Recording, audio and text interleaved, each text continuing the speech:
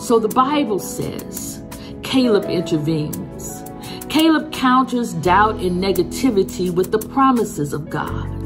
We should go up and take possession of the land, for we can certainly do it, Caleb says. And I cannot speak for you this morning, but I've lived long enough now to thank God for the Calebs in my life. I am grateful for the small circle of friends I have who can see what I cannot see as it pertains to my own life. I'm grateful for the voices in my midst who challenge my fears with my faith. I'm grateful for my sisters who will not allow me to settle for less than all that God has promised. I am grateful for those who can still see God when giants are blocking my view.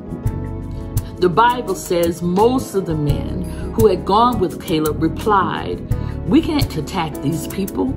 They are stronger than we are." And so it is with life. There will always be those who doubt our abilities, our readiness, our strength to acquire all God has decreed. There will always be those who say you're not smart enough, you're not anointed enough, you are not gifted enough.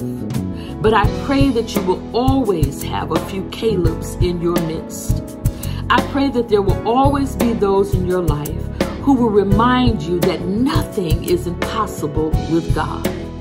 My prayer for you is that you will always have a few folk that challenge your fears and interrupt your insecurities and remind you that you have nothing to fear with God.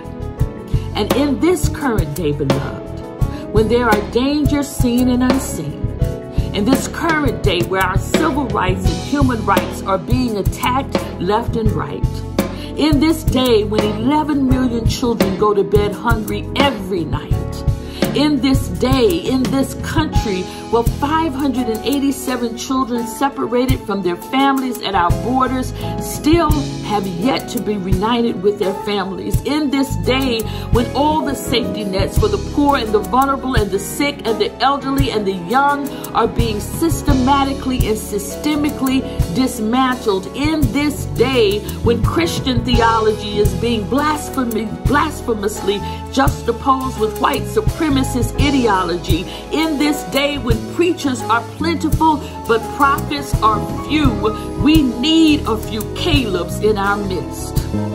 We need to be reminded that our giants are not giants to the God that we serve.